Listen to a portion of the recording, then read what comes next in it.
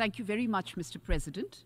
On the occasion of the International Day of Solidarity with the Palestinian people tomorrow, which is 29 November, let me at the outset reaffirm our long-standing relationship with the Palestinian people based on deep-rooted historical and people-to-people ties and our consistent support to the people of Palestine in their endeavor for statehood, peace and prosperity. We are gathered today, Mr. President, at a time when the security situation in the Middle East is deteriorating due to the ongoing Israel-Hamas conflict, with a large-scale loss of civilian lives, especially women and children, and an alarming humanitarian crisis. This is clearly unacceptable, and we have indeed strongly condemned the death of civilians. In addressing this humanitarian crisis, Mr. President, it is necessary for all parties to display the utmost responsibility. In this, we welcome all efforts by the international community that would lead to a de-escalation and delivery of humanitarian assistance to the people of Palestine. The humanitarian pauses is a welcome step to ensure timely and continuous delivery of humanitarian aid. We, on our part, have sent 70 tons of humanitarian goods, including 16.5 tons of medicines and medical supplies.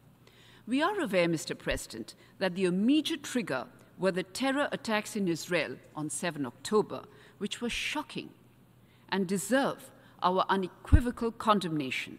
There can be no justification for terrorism and hostage-taking. Our thoughts are with those who have been taken as hostages. While we welcome the news of the release of the hostages, we also call for the immediate and unconditional release of the remaining hostages. India has a zero-tolerance approach to terrorism. We also believe that there is a universal obligation to observe international humanitarian law. I will add, Mr. President, that since the start of the conflict, my Prime Minister and External Affairs Minister have been in close contact with leaders of the region and beyond, where they have emphasized a consistent message that it is important to prevent escalation, ensure continued delivery of humanitarian aid, and work towards an early restoration of peace and stability. Along with restraint, they have also emphasized a peaceful resolution of the conflict through dialogue and diplomacy.